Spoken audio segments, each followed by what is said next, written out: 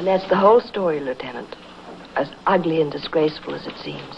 Mrs. Mitchell, if a lot more people would face facts as courageously as you have, we'd have a lot less crime. This could solve one very important problem in our area.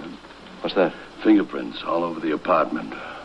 No identification. They could belong to Mr. Mitchell. Then you think that he... Just a minute, Mrs. Mitchell. The presence of Craig's fingerprints in the apartment doesn't necessarily mean that he's guilty of the crime. No, but of course I'll question him. Do you know where Mr. Mitchell is now? He's probably home. Good. Let's see if he is at home now. Do you mind if I just wait here? I think I've faced as much as I can face for one day. No, not at all, Mrs. Mitchell. I understand. You just stay here and make yourself at home. Thank you. Mr. Mitchell, you said you've known Yvonne Madison for some time. Yes, about 6 months, maybe a little longer. When did you see her last? Last night. Mind telling me about it? Not much to tell. I went to her apartment about 6:30. We were going to have a couple of drinks and then go out for dinner. You said were going. Yes. Does that mean you didn't go out for dinner? That's right. We got into an argument. Then what happened? Well, I decided going to dinner with Yvonne in that mood would be most unpleasant, so I picked up my hat and left. What time was this? About 7:15. The medical examiner said the time of death at about 7:15. I had nothing to do with that. Mr. Mitchell, do you own a revolver? Yes. What do you keep in? Top drawer of that desk. You mind? Go right ahead.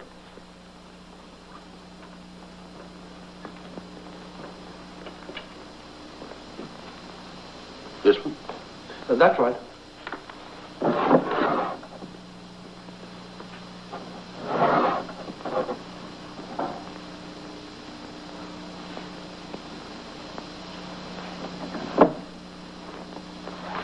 Has this gun been fired recently? Never been fired that I know of. Mr. Mitchell, there are 2 discharged shells in this gun, and the smell of powder in the muzzle, I'd say, had been fired in the last 48 hours. I don't see how that could be. But it is. And ballistics will be able to verify whether or not the bullets from this gun were the ones that killed Yvonne Madison in a very short time. In the meantime, you're under arrest. Suspicion of murder.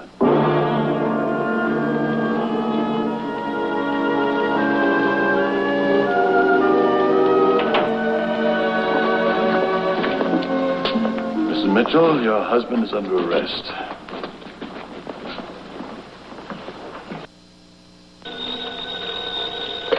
Lieutenant Weston. Lieutenant, this is Herb Maris. Would you check the ownership of a club coupe, about 8 years old, license number KTY 463? I've got it, Herb. I'll have that information for you in a minute. You call me back on it, huh? In the meantime, I think I've got a little item that'll interest you. Oh, what's that? The bullets that killed Yvonne Madison were fired from the gun we found in Mitchell's house. So we've taken the word suspicion out of the charge, and now it's plain old first-degree murder. Hello, Counselor? Counselor.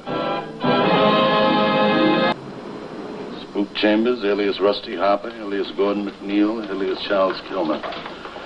He's not on the wanted list right now, but he's got a record as long as your arm.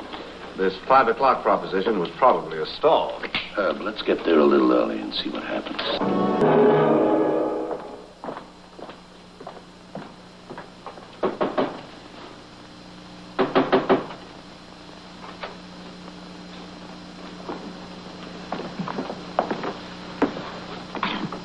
Just try the landlady.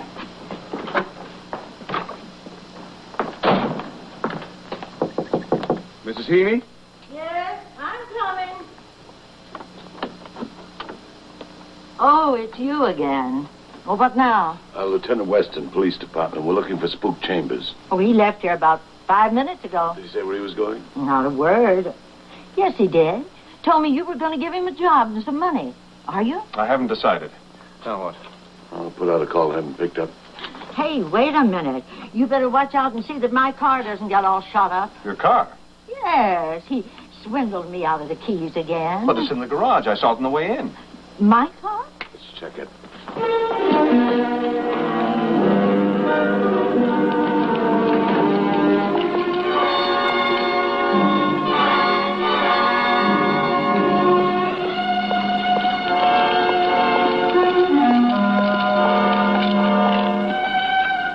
It's still there.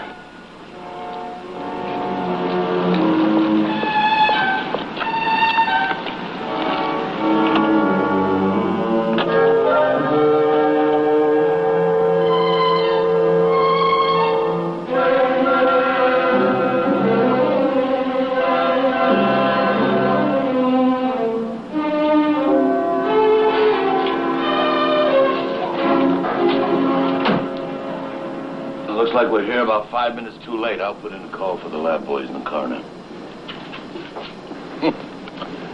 $4. Cigarette lighter, glasses, penknife. You know, Herb, a lot of things here, but nothing that really tells a story. Except that Spook didn't have much to show for his years of crime. Mr. Heaney, there are a lot of keys here for a man in Spook's position. Do you know what they're for? Let's see. Yeah, this is the key to his room. And, this is the key to the front door. And this, well, you know as much about this as I do. It's a master key. It'll unlock anything. It'll fit. This? No, I don't know.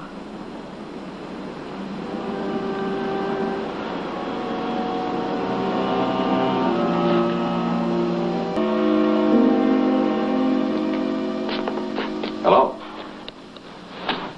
Oh, Mr. Maris. Lieutenant Weston. How did you get in? With a key. The key to the front door. Where did you get it? We found a dead man in a garage on 9th Avenue this afternoon. He had this key in his possession.